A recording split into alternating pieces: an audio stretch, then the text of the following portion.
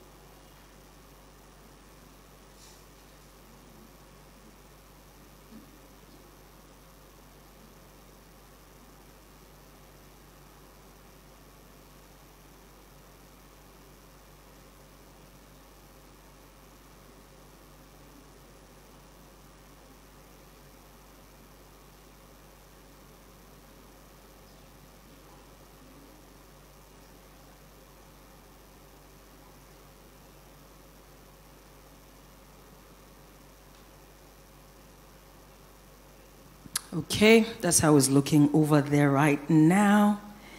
Let me refresh on my side. We have 6 voters so far, 6 voters. And I'm looking at the scores that are coming up the highest. We've got spiritual maturity, confident esteem, emotional healing as of right now. But give me more responses. There are obviously more than 4 singles in the room, so I'm waiting for you. If you filled, please can I just see your hands you filled? Good job. Good job. What am I saying 4? Sorry. I'm sure it's growing.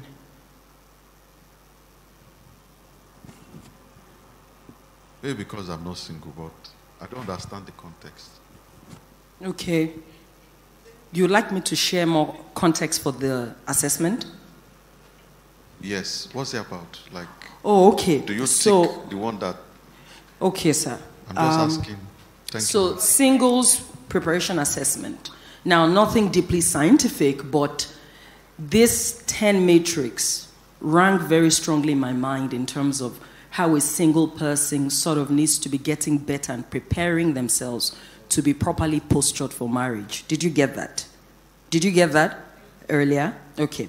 And then what I want you to rate at this time are your top 5. As you look at all and you're saying, where am I at my strongest currently? Give me your top 5. Tick between 1 and 5. Don't exceed 5. Except if you feel like, look, I got this thing under lock and key. Every one of them, I feel like I'm doing super well. But if not, I want you to select your top 5, your best 5 of the matrix and say, these are the areas where I feel I'm the strongest currently. PDK, does that help, sir? Does it offer more clarity? So tick where you are strongest. Tick where you're strongest. Top 5 where you feel strongest. Okay, let me see what we have in total. Right now we have 21 voters. Okay, not bad at all. 21 voters. I'll give you 23 more seconds and we'll just close out and move from there. Thank you so much for just helping give some context to where we might be as a people. And this is not what I'm going to be particularly teaching you in that broader sense or in more specific sense in this series. But we will definitely find ourselves highlighting some of this matrix or qualities. Okay, we now have 27 voters and we will stop at this time. So what it looks like summarily, first of all, before we look at the results, as you went through it, particularly as a single person or even a married person, did it bear any measure of resonance with you? Did you feel like, oh, okay, this seems like an important thing? I have been paying attention to, or I should be paying attention to? I want to hear from a few singles. So if you felt like, okay, I've been paying attention to these things, can I see your hands? And you felt like, okay, that's good, I'm paying attention to the right things. And then if you felt like, wow, okay, I wasn't looking at it that way, can I see your hands? Okay, thank you, good job. Married people who looked at it, is there anyone bearing witness saying that this mattered and helped me as I prepared for marriage and is still important even as a married person? How many married people feel that way? I feel that way, like even in marriage, these things still count. Okay. So yeah, what we have summarily right here is, number one, rating at the highest is spiritual maturity. Yeah, of course. What will you say is happening if you're not growing? I'm thankful about that you're growing spiritually. Beautiful. So you're saying that, look, I feel like I'm growing my walk with the Holy Spirit in a way that helps me make godly decisions and perceive what God is doing in my life as well as submit to his will. The second, interesting and exciting, is character development. Wow. So a number of us are saying, I feel like I'm also really rating high with the commitments that I'm making to work out careful adjustments in the areas of my weaknesses, excesses, and personality flaws based on feedback and God's word. That's so good. Number three, a number of our singles are saying, I'm strong on learning quest as well. I'm seeking out and submitting to mentorship and resources that can help me become better as I prepare for courtship and or for marriage. Okay, number four. I thought this was going to be higher. Number four, our singles are saying relational competence. I'm doing good in my interest in as well as capacity to enjoy friendships, build meaningful connections, and relate with other people well. Is that true? Is it women or sisters that feel this more, brothers? It will be the sisters. Do single brothers relate well enough in TBC?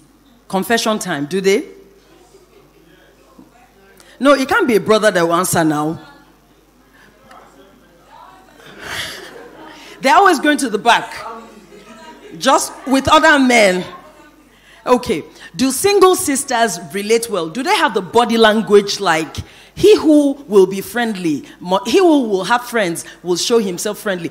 Do single sisters in TBC have the body language of, hey, why not? Okay. Okay. To be honest, I want to agree with the brothers. To be honest, for real, typical after service. This is where it happens. This corner, this is Amanda's corner. They'll be there tapping themselves. This is what I see.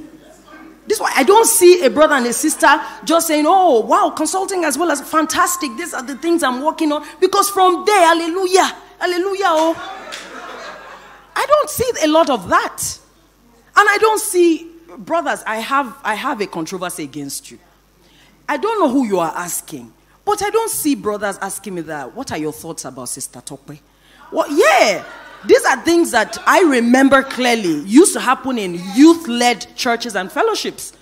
Because the moment you're picking stirrings, or just like in the person, you're wondering, okay, you're observing the person. Sisters, be honest, are there brothers who ask you about your friends in TBC?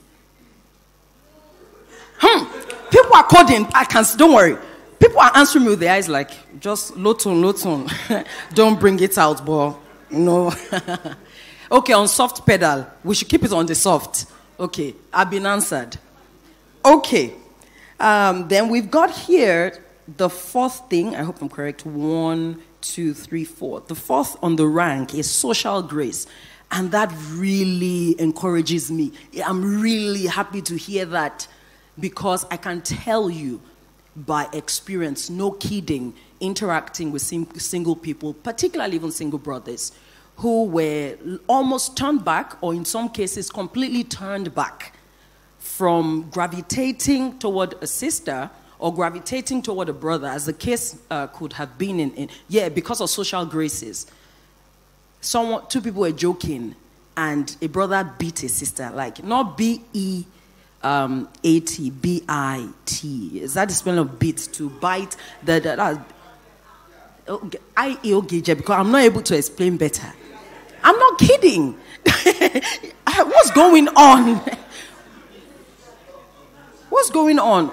Or people that have bad breath, and they're the one that argue the most.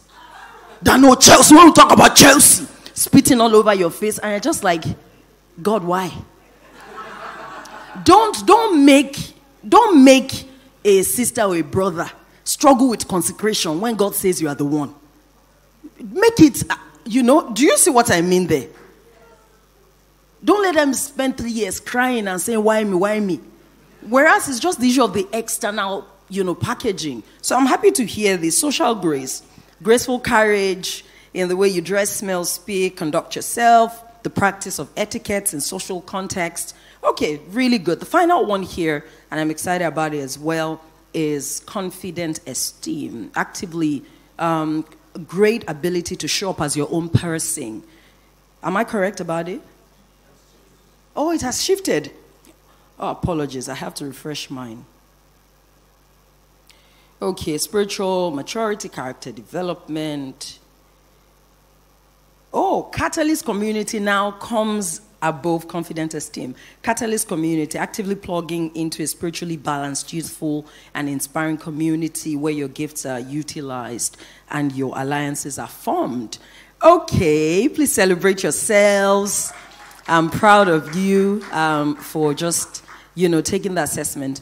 Do we want to hear from a brother and a sister? What does this assessment say to you? What does it mean for you personally? Whether looking at the general report or just thinking about you, where you are and what you feel.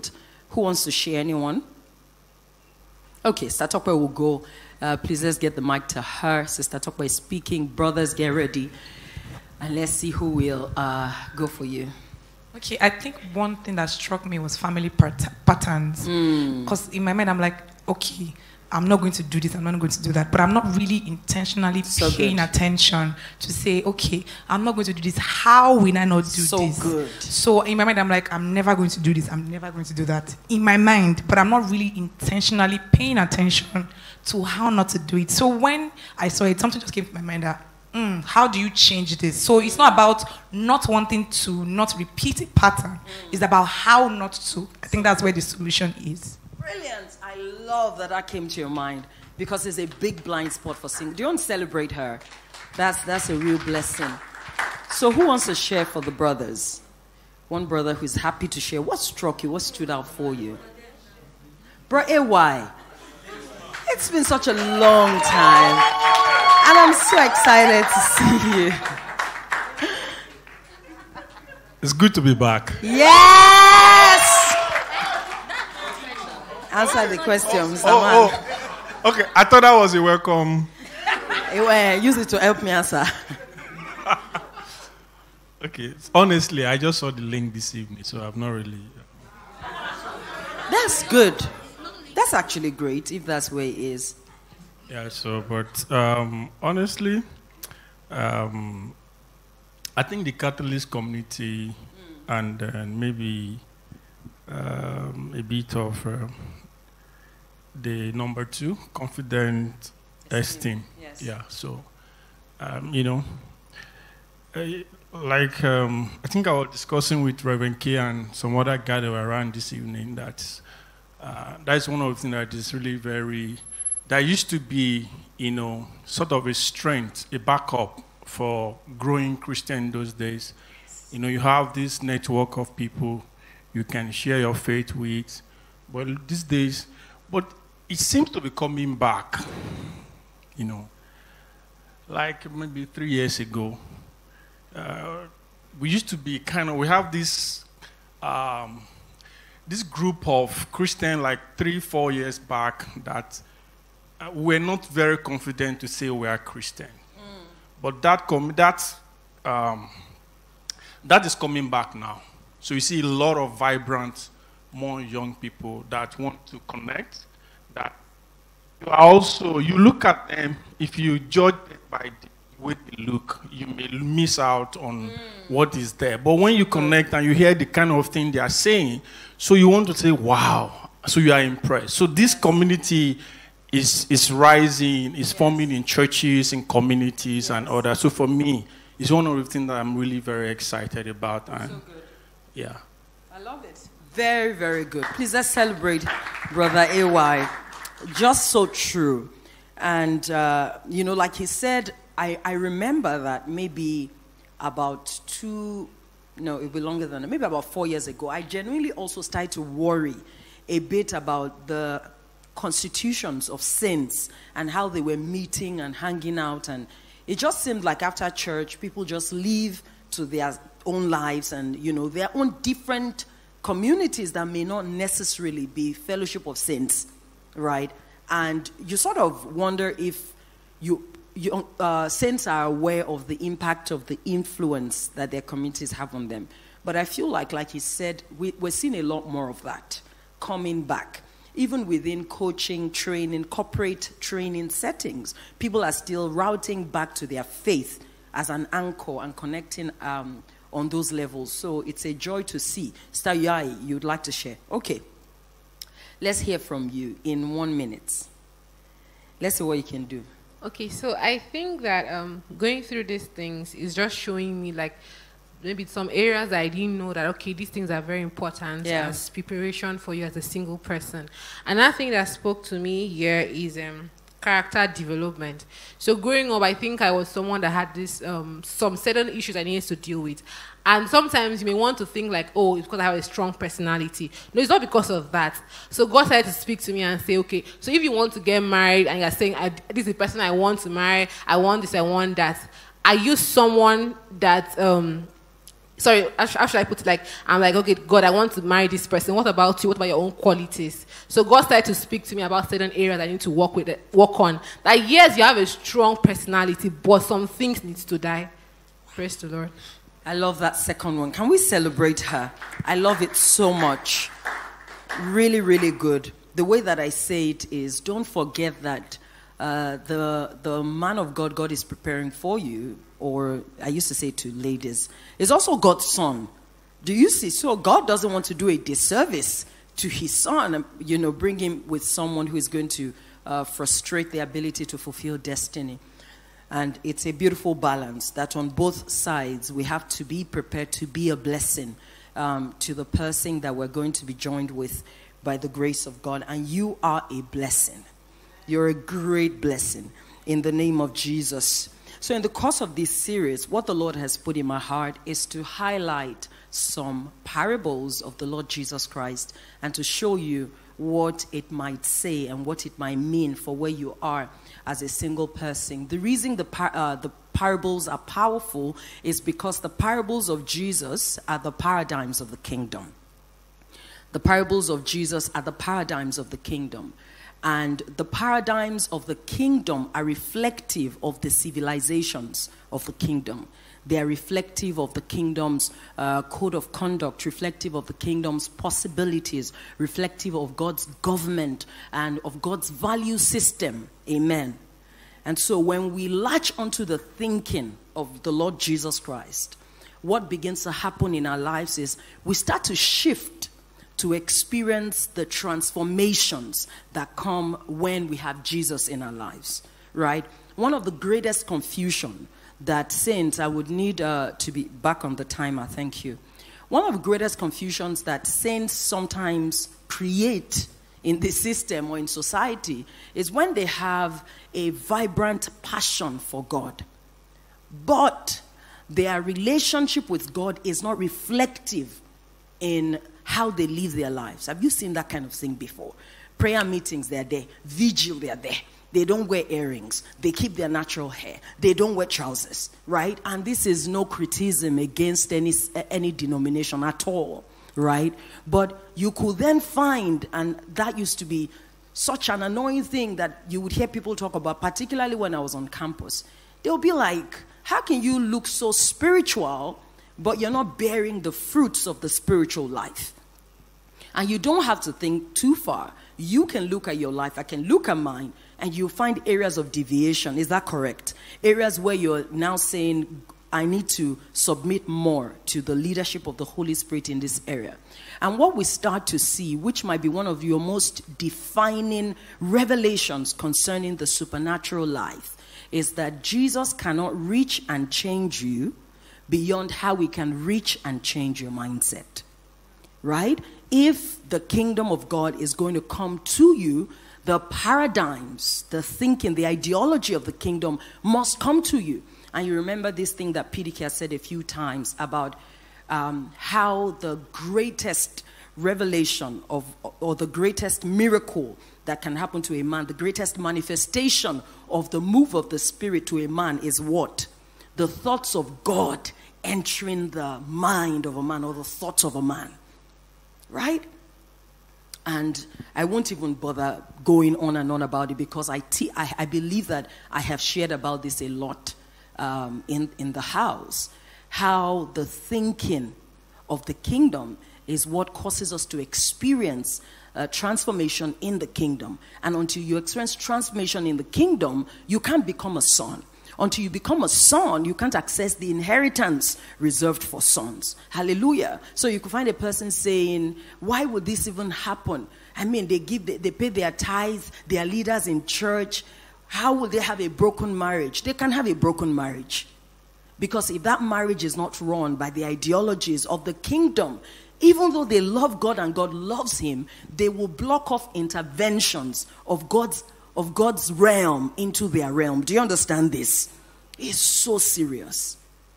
And that's how you could find some people who don't look that spiritual, but they are accessing the privileges of the kingdom and the possibilities of the kingdom because they are thinking like God. It's powerful. And that's why the Lord has said, go to the parables. And we will trust him over the next 2 to 3 months to highlight in our hearts, and as we gather around the light, some of these very defining thoughts, ideologies, belief systems, and a lens with which we start to view the world that will accelerate your marriage miracle. Hallelujah. God will not bypass stinking thinking because you are 36 and your mother is waiting to carry her grandchildren. He won't. And you don't sow seeds for that. When you sow seeds and you pray and you prophesy, what happens is the realm of the Spirit begins to create around you an atmosphere that can activate your miracle. But you are still going to be just a thought, a perception away from entering into that miracle. Do you understand this? I'm going to give you an example. You begin to pray. My wife is around me. I discern her. If she's in my circle of friends, she emerges distinctly in my heart. She's a glorious woman, a gift to me, a mother to our children, a partner in destiny. She helps me. She's a sufficient, proficient, efficient helper, anointed by the living God to walk with me into the manifestation of my divine destiny. By the way, if a man is not praying like that, I don't know what he's doing. Anyway, he's declaring. He even maybe meets someone. Hallelujah, hallelujah. Let's just focus. Don't mind these people at the back. They go to Dubai a lot. Just focus. So, in fact, a pastor comes to his church and testifies about, next month is my 39th wedding anniversary. This woman has been the greatest addition after the Lord Jesus Christ in my life. No stress, it's been peaceful, la la la, you know all those lines. 39 years, never an argument. And you are just there like, my God, my God. You are so stirred and you believe by the Spirit that I should plug into this. It's a heritage. And honor is a language, it's a communication tool. And you say, let me just liquidate some faith this morning. So you rush downstairs to the ATM, Coach Embra Gadaba, 20, poof. You put in a white envelope, you are feeling like a man of destiny. Bulky envelope, you walk with a posture. You know that posture. And you talk to protocol, then they allow you. You know that is God. Because it's not every time. So they allow you. Okay, no problem. Daddy says you can come. Then you enter. First of all, prostrate. He said, rise, rise. Daddy, I was so moved today. You know, I've been trusting God concerning my marriage. I can sense it as my season. I can sense it's my season. And I've just been praying. And when I was coming to church today, I perceived by the Spirit that there was something that will be activated. You know, he says, he didn't let you finish. He just put his hand on you. Move into your marital destiny. If I be a prophet of the living God. The moment you hear that line, you know it is done. So you, thank you, daddy. Then you give him the seed. Then he calls you again when he, come here. Come here. I declare, according to the time of life, it will not be long. Thus says the Lord, it will not be. Shut up. That's a wise woman, because a prophet's joke is a prophetic joke. Anything can happen from that moment. Now, none of this thing is a joke. I'm trying to pull you into my storytelling. It's not a joke. The whole story of my life is plotted on the graph of prophetic pushes. So, as we are doing, hey, just know that it's serious matter. Right? So that has happened. There is now a move of God. Literally a cloud of God's move. A portal is opened over you. You are now a mobile miracle. A magnet for the ordained one. So the Spirit of God within you, whom you've been responding to, right, moves you. You just saw an event. You really didn't have you didn't feel like you wanted to go, but you woke up after praying and it came alive that you should be there. Boom, you get into the car, you drive there. You arrive, you wanted to go to see this way, and usher was just, you are like, all these stubborn ushers. I want to sit at the back so I can leave on time. But they lead you to this place, you sit. Begin to experience Jesus. The worship is fantastic. A sister comes, she's seated by your side.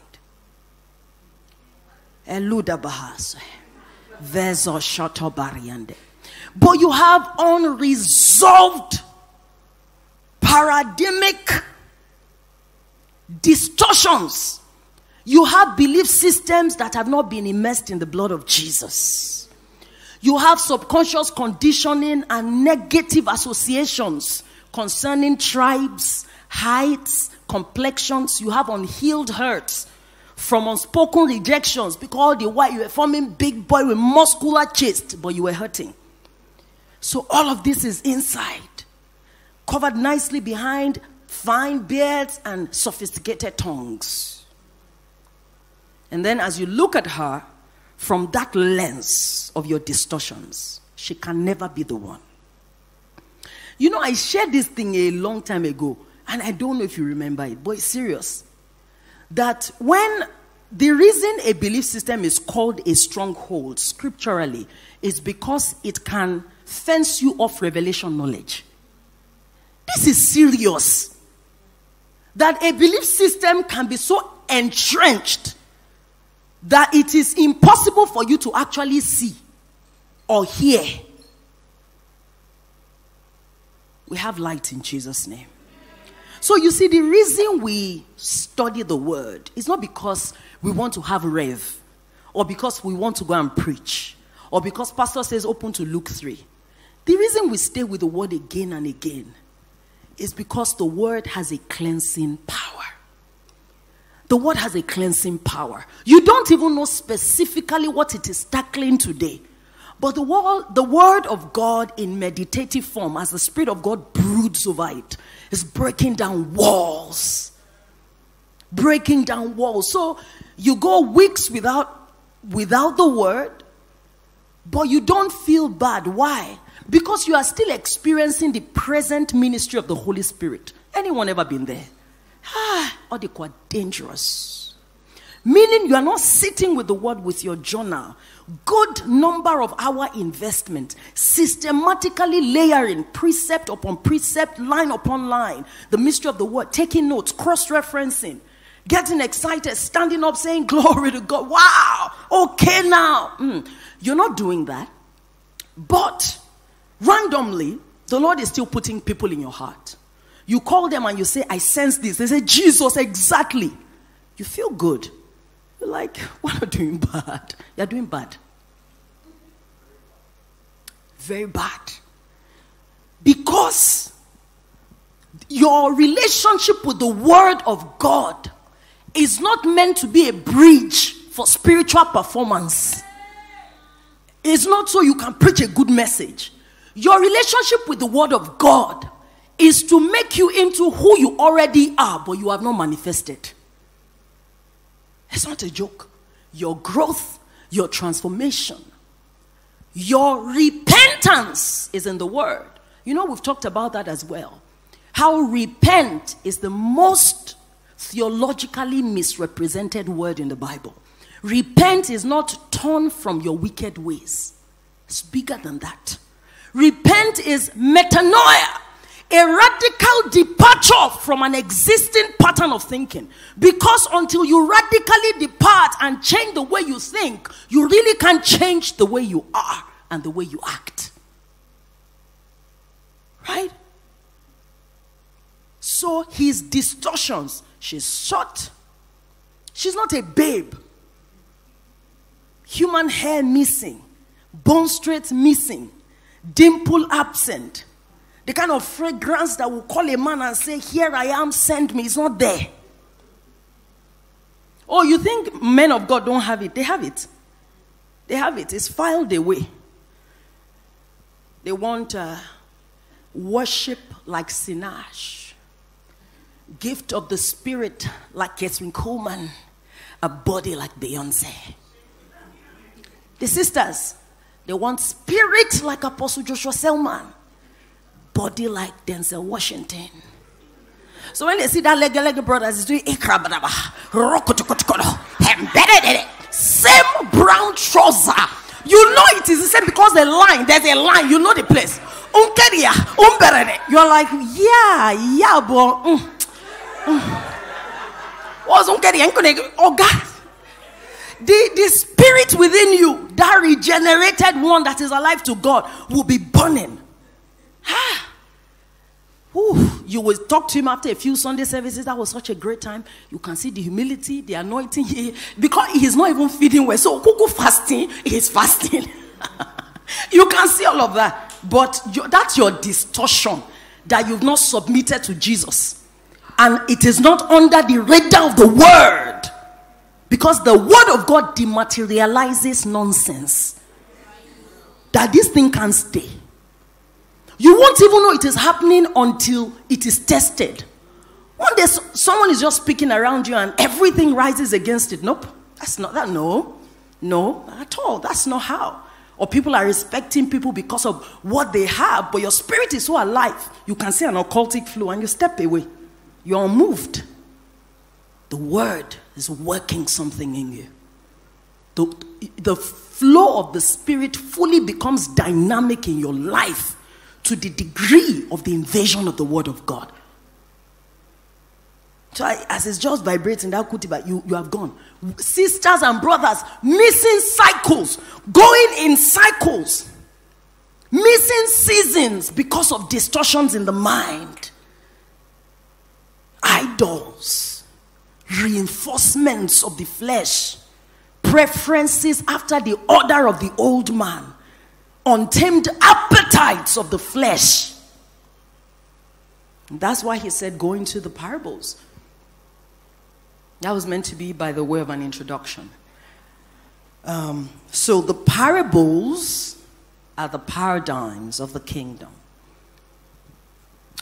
There are many single people who don't have to pray one more prayer, one more line. You don't have to write one more code of prophetic programming. You don't have to pray one more prayer concerning your marriage. You just have to partner with God to allow the undressing. I've gisted you how when the Lord started to say to me, it's time to be married. So, I believe the Lord said to me to write what I saw, what I perceived, what I envisioned concerning who he was bringing to me. If you see my list, spiritual list, a holy list, a noble list. And I was done. The Lord said, you are in error. I'm not asking for jipo. I just say I want us to be touring the world, doing missions, co-evangelist, co-authoring books. I can see us at book signing events for the sake of the kingdom. Is that not a very spiritual, right? I was so tilted toward ministry that Honestly, I could not see anybody who was not already on posters, manning a global walk, Port Harcourt, Onitsha, Abuja, UAE, just doing the will of God. Where the day is going to introduce me, massive assembly, you just make my woman of God. Then I will rise and wave. Shut up, Barrosa. And the Lord said, I thought you are ready. You are still not ready. Don't worry, let's go back to the wine press. The nonsense is not yet done. I'm like, no. I remember telling Pastor Dr. Arifalo, and that's why you also need leaders, mentors. I gave her the full gist. She said, don't worry, we will fast track your process. We will not, because this thing you're doing is, it can take you back in. She said, we will fast track the process. There are ideologies that must be pulled down. Said, this ministry thing is an idol. She said, go back and let God show you why it's an idol. And the answer he gave me, I can never forget. He said, true ministry is walking with God before working for God. He said, so the one I am bringing to you is a dearly beloved son who is walking with me. Okay? Honestly, I needed that memo. Because when I met PDK, I'm not talking about spirituality, it was deeply spiritual. But it was too fine, it was a distraction. It was wearing fitted t-shirts. That's my first major memory. What fitted t-shirt like this? I'm like, see all the kilo shell, they don't distract me. Because you get, it's still that paradigm suit. He's wearing fitted t-shirt and jeans. I was like, are you working with God like this? Because you are too fine. This one is a guy man, no. It's still pale.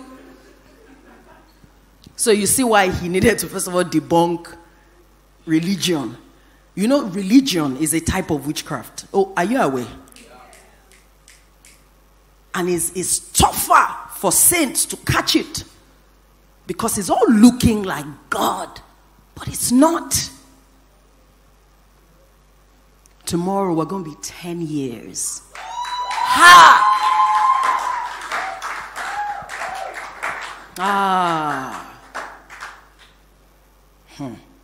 It just had to be the guy. It had to be this guy. You have to be led.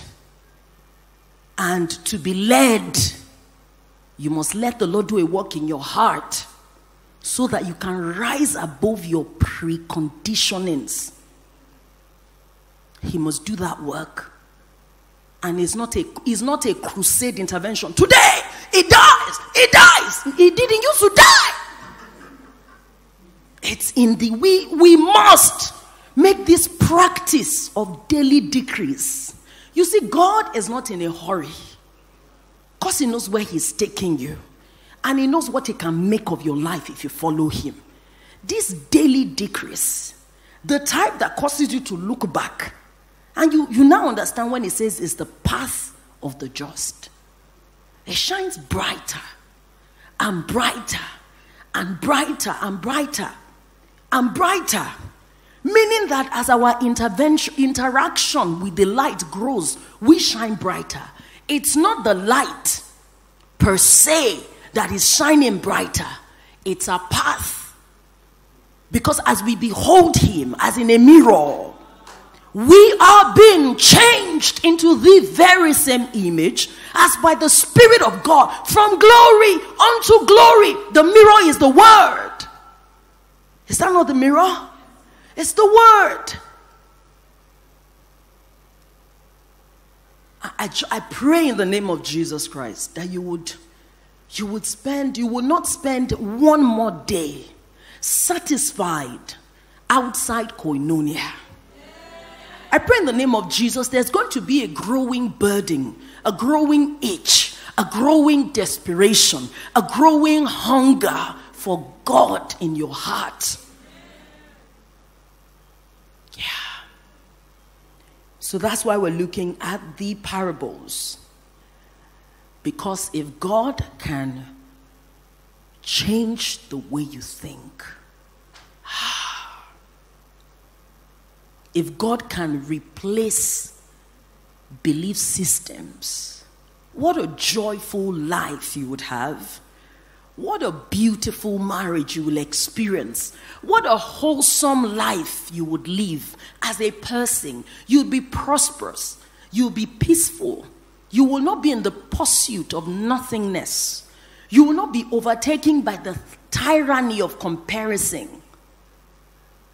What a good life you would really enjoy. No kidding. So that's what the parables will do to us. I'm going to go into just one today, the shortest today, and it's because it sits nicely into this opening conversation. And by God's grace, next month, it's going to be a buffet of the word. You are going to love it. It's going to be a buffet. There's a way we're going to do it next month, but I won't give you the gist now. If you come next month, you'll love it. There's a way we're going to sit around the word that will be very, very empowering for you. But today, let's look at the parable of new clothes and new wineskins.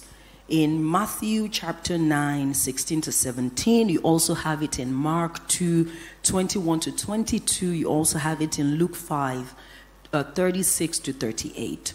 In Matthew 9, 16 to 17, it says, "No one puts a piece of unshrunk cloth on an old garment, for the patch pulls away from the garment, and the tear is made worse.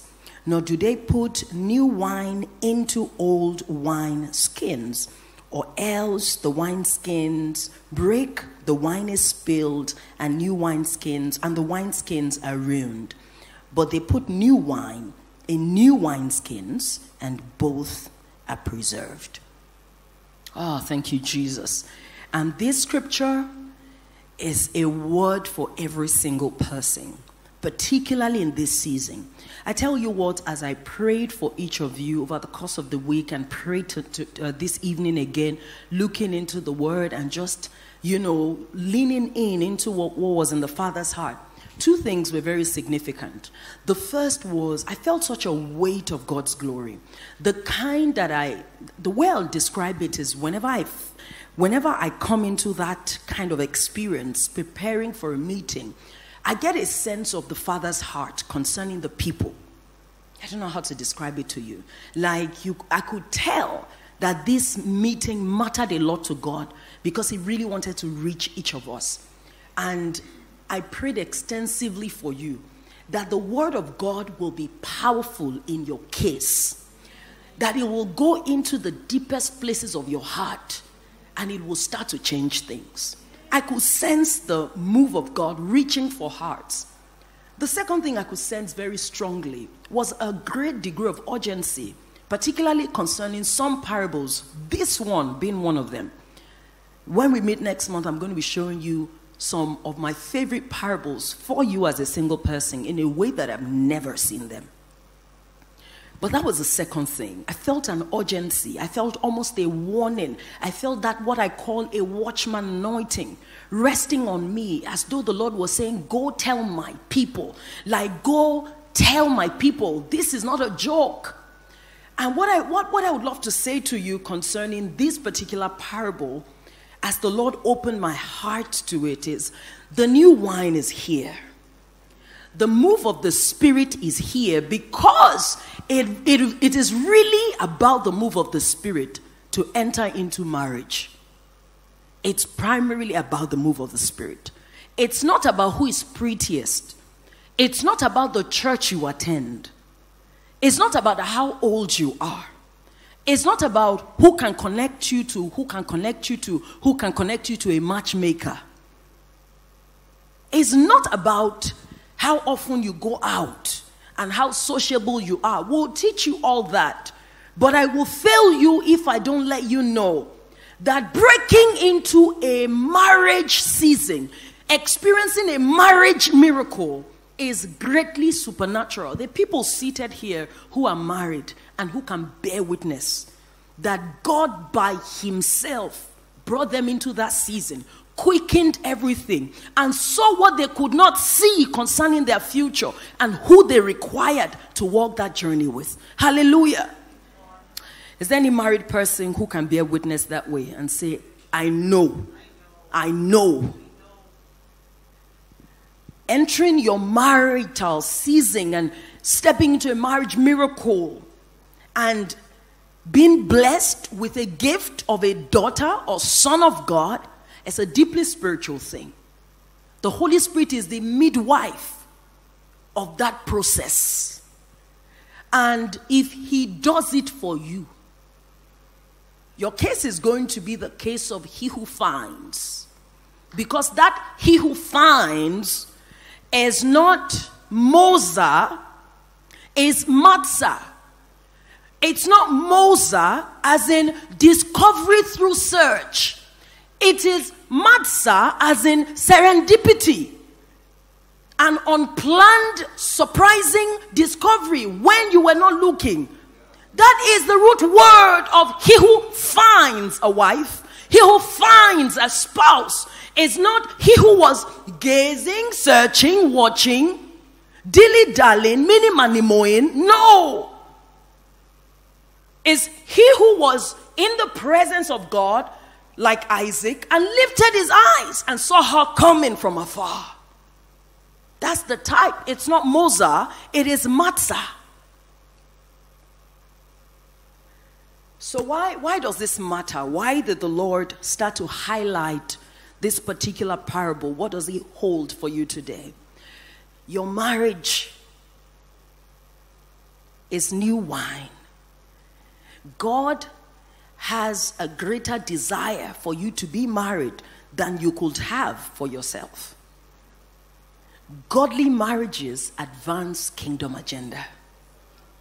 It is the two who are better than one, who have a great reward for their labor. It is the two who chase tens of thousands. It's the multiplier effect. A godly family is a platoon for the kingdom army. It's where destinies are forged, nations are built. It's where warfare is won on the knees. Because it is in marriage, if utilized wisely, that this principle of covenant agreement goes on to a whole different level. If two agree concerning a thing, it will be, do you understand that? God placed his covenant of accomplishment upon the agreement of mere mortals on the earth. If they will agree concerning a thing. So you getting married means a lot to God. It's good for his return on investment. It's great for the kingdom. He's not trying to withhold a good thing from you. And he's asked me to say to you that it's the season of the new wine.